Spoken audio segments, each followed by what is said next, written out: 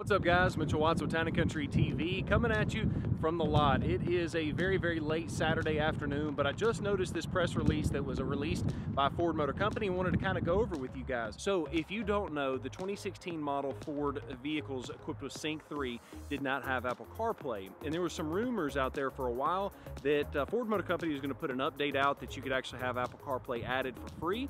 Now, I do have the information, and you can do the upgrade to the Sync version 2.0 or greater. That does cost nothing. It's free.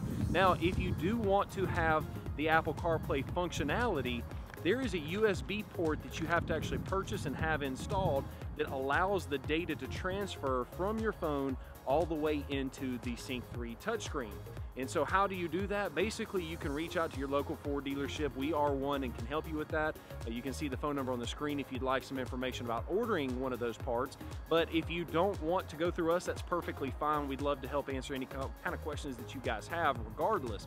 So feel free to reach out to us either way. It doesn't cost you any money to get some free advice. But the upgrade is free. You can actually do it yourself via Wi-Fi for free. It doesn't cost you anything, or you can do it over a USB. Just depends on your situation and what level of sync you have already. I'm actually going to put this little press release that Ford Motor Company gave us, put it on the screen for you guys, and we'll also make it a downloadable link so you can actually see that down in the description below. So if you have not had a chance to, make sure to look at that. Now let's talk a little bit about the pricing and the parts and things like that. So the Media Hub itself, we kind of priced out a 2016 model F-150 so that way you guys could use it as for reference.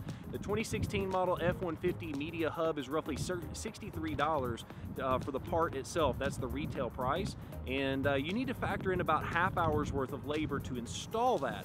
And keep in mind that an F-150 might be a different price than a Ford Explorer, so keep that in mind as well. But what you're looking at on a 2016 F-150, expect to spend about $120 to $130 plus tax to have Apple CarPlay working or have that functionality added to your vehicle.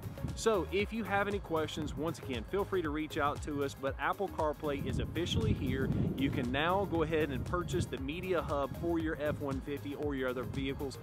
Feel free to reach out to us if you have any questions on that. If you haven't already done so, make sure to subscribe to our YouTube channel and then also check out some of our other videos. If this video specifically helped you in any ways, please make sure to hit that thumbs up button. Thanks again for watching Town & Country TV. I'm your host, Mitchell Watts. Have a great day.